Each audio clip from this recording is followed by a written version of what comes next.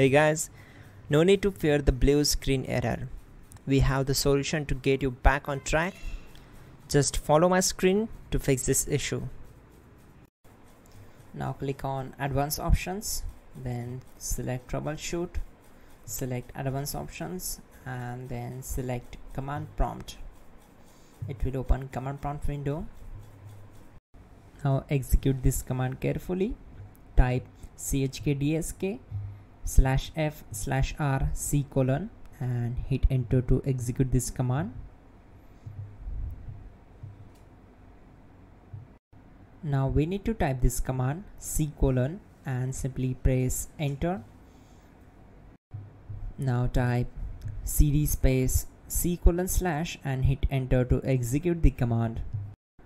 Now type cd space Windows and hit enter to execute the command. Now type cd space system32 and we need to execute this command. For that, simply hit enter. Now execute this command. Type cd space config and simply hit enter. Now execute this command. Type md space backup and simply hit enter. Now type copy space ** space backup and simply hit enter to execute the command. Now execute this command. Type md space backup1, then hit enter. Now execute this command carefully. Type in copy space ** space backup1, then simply hit enter to execute the command. Type in cd space regback, then simply hit enter. Now type dir and then simply hit enter to execute the command. Now type copy space ** space ... and hit enter.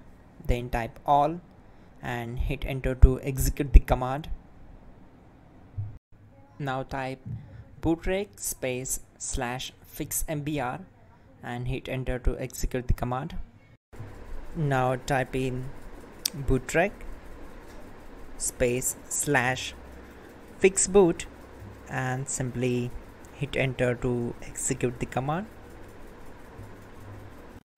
Now type cd space c: and simply hit enter. Now execute this command. Type cd space Windows /system32 /config /regback, then simply hit enter to execute this command. Now execute this command. Type bcdedit space /export space c: /bcd backup and simply hit enter to execute this command. Then move to the next one. Type cd space c: and hit enter. Now type md space boot and hit enter. Type cd space boot and simply hit enter. Now execute this command.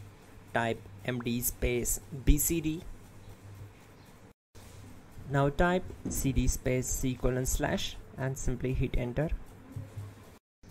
Now type attrib c: /boot /bcd -h-r-s and hit enter.